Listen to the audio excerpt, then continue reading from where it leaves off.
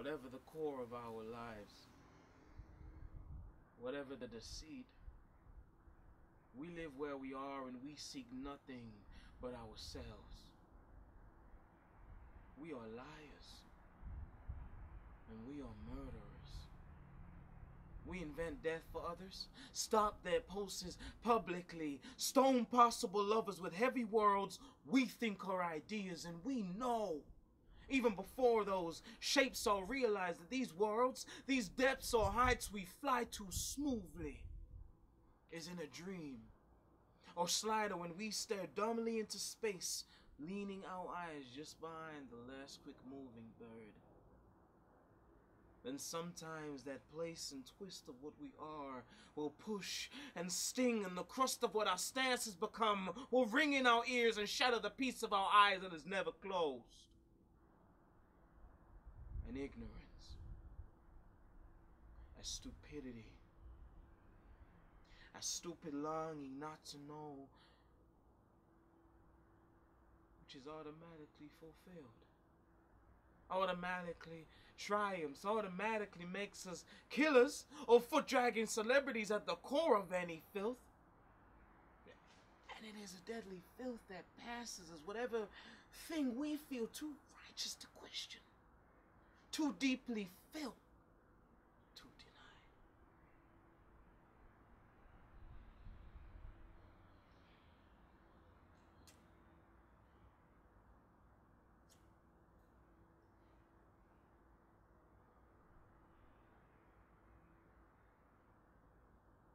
I am much older than I look.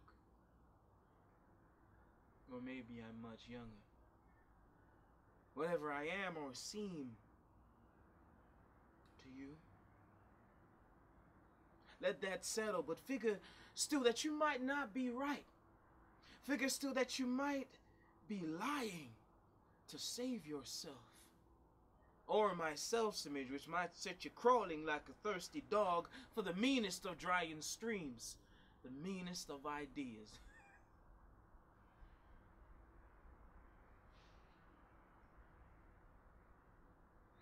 Ideas, yeah. Let that settle.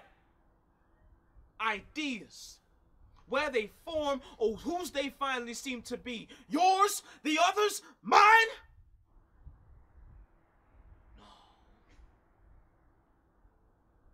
No more, not mine. I did my slow apprenticeship and maybe I came up lacking. Maybe. But who's to say, really, huh? I mean, there are ideas in this world. They need judging. I mean, they don't come in that singular or wild just because they're beautiful and brilliant, just because they strike us in the center of our heart.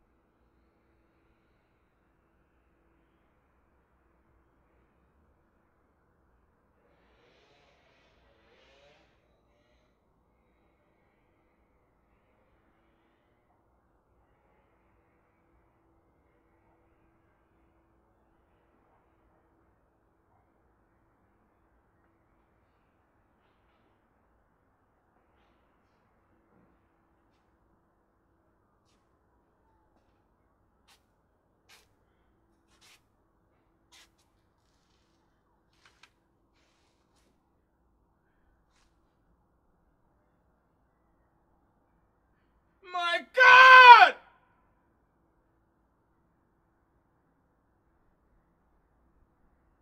My God. even this, even if, believe me, even if just because they're right doesn't mean anything. The very rottenness stinks a lot of times. The very rightness.